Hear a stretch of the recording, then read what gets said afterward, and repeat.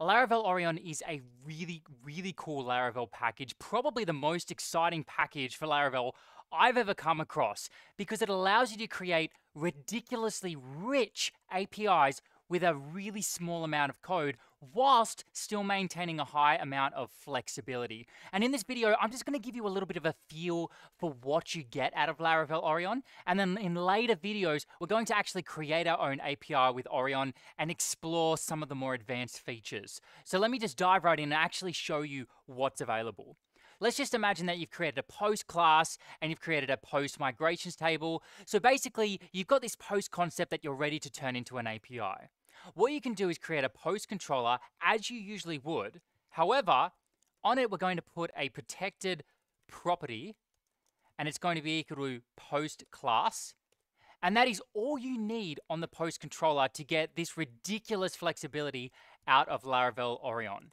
And then in the api.php file, we're just going to be adding Orion resource, and then we'll pass through posts and then post controller. And once again, I just want to show you in this video what's possible. So we're not actually going to be writing any code. So that's all we're going to need. If you put that into the controller and you add this to the API resource, you actually are going to have already a working API. Now, there's a couple of other things that we'll want to cover, like around policies and stuff like that, but this is actually all you need to have a working post API using Laravel Orion. And wait until you find out what is available in that API. So, of course, we've got GET requests like API/posts, which is going to give us all of the posts. And then we get all those CRUD operations like create, read, update, delete. But I bet you expected that anyway.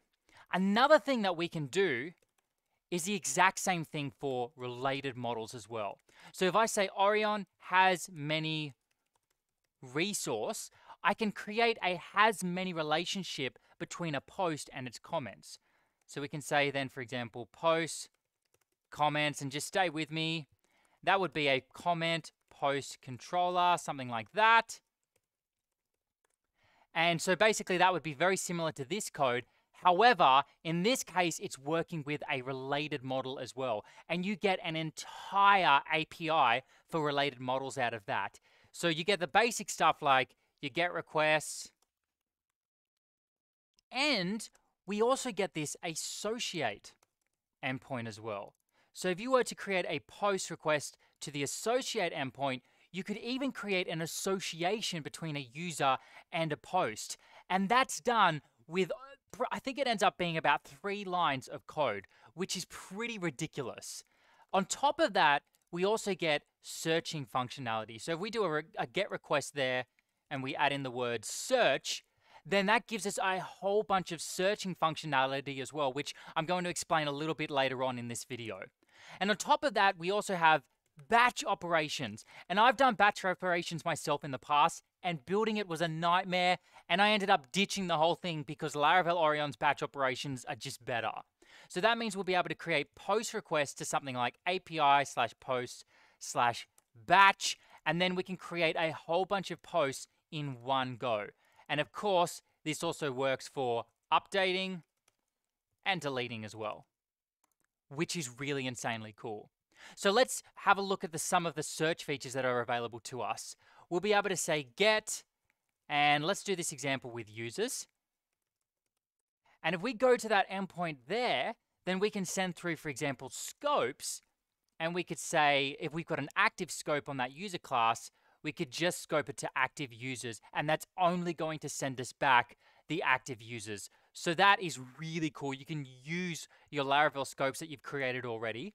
However, you also have basically all of the functionality of Laravel where clauses as well. So a lot of querying power using filters. So I'll put in here, this is pretty much just where clauses, which is insanely cool. We can also search stuff. So search, for example, the word Luke, and that'll give us back users that have a name of Luke. And then you'd also, for example, specify that the column you're looking at is the name field. But we'll look deeper into that a little bit later on in this series. And on top of all of that, we also have sorting functionality as well. So you can sort by things ascending and descending. All of this for free just with a few lines of code. Honestly, it still blows my mind. Now, one thing I was concerned about when I found out about Orion is I wanted to make sure that I still had flexibility. So for example, when I go to API/posts, maybe I only want to get posts for the currently logged in user. How would I do that?